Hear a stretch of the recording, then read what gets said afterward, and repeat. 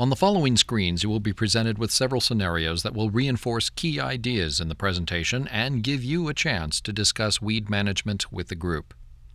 Follow the instructions for each question. For many of the questions, you will be instructed to hit pause so that you can have time to discuss your thoughts.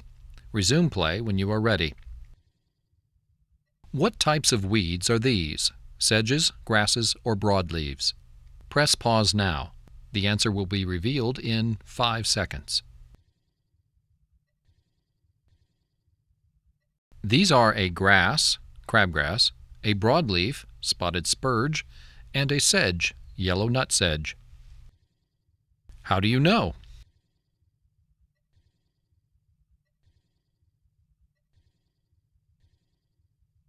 Grasses have narrow leaves with parallel veins. Leaves are arranged in sets of 2. Stems are round or flattened. Broadleaves have wide leaves with branching veins. Sedge leaves are arranged in sets of 3 and have triangular stems.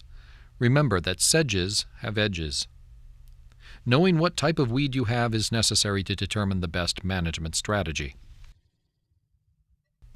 Can you identify this weed and conditions that may have caused this problem?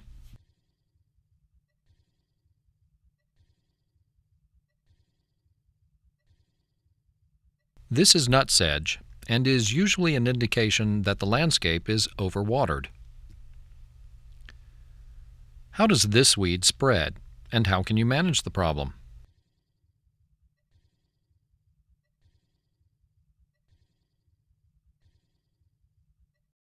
Nutsedge spreads by underground tubers. Remove weeds when they are young and change irrigation practices. Can you identify this weed and conditions that might have caused this problem?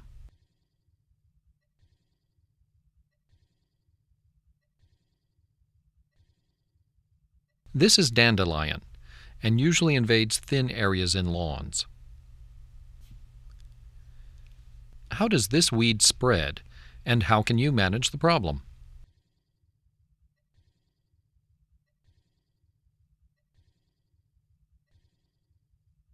Dandelion spreads by its seeds, and new plants can regrow from its thick taproot.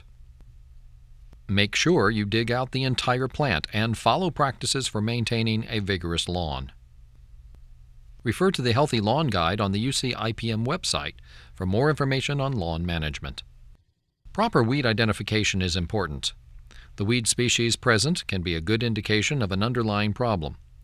Remember that weeds need to be removed when they are young, before seeds or vegetative structures such as tubers, rhizomes, or stolons form. Be sure to always remove the entire plant. What can be done to make this turf healthier?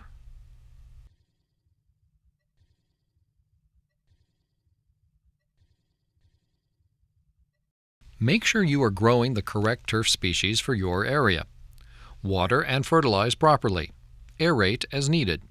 And keep your lawn mowed at the correct height. Overseed lawns that are thin or dormant, and consider renovating very weedy lawns or lawns with weedy patches. Herbicide should only be used as a last resort. Also, avoid fertilizer products containing herbicides. Where will weeds invade?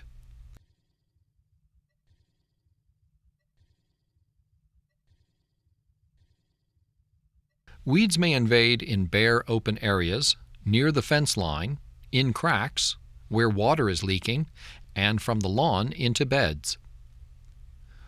What could you have done to prevent weeds in the first place?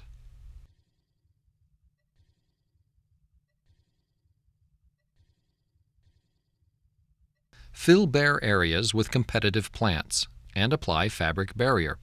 Apply mulch on top of the fabric barrier around plants, or place mulch along fence lines. Add a mowing strip between the lawn and landscape beds. Seal cracks or use a high-pressure hose. And fix leaks. Continue to remove weeds as you see them, while they are still young and before they spread. What is wrong with this mulch? This mulch is too old and thin. How can you fix this problem?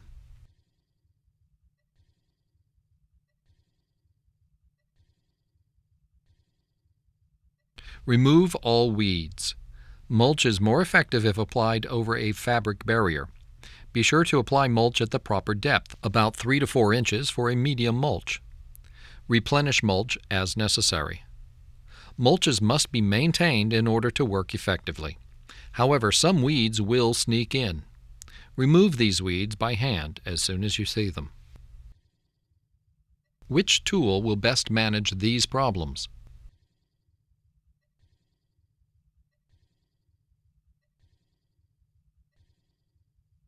Use a propane torch to manage weeds along a fence line.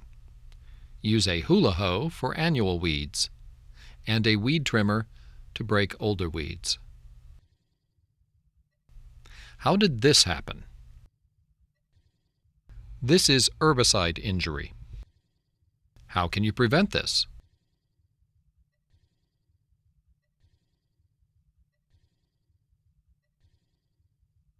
Follow all label directions. Avoid drift to nearby plants. And make sure the product is registered for the weed and safe to use in the surrounding area. Injury can be avoided by using non-chemical control. Use herbicides as a last resort.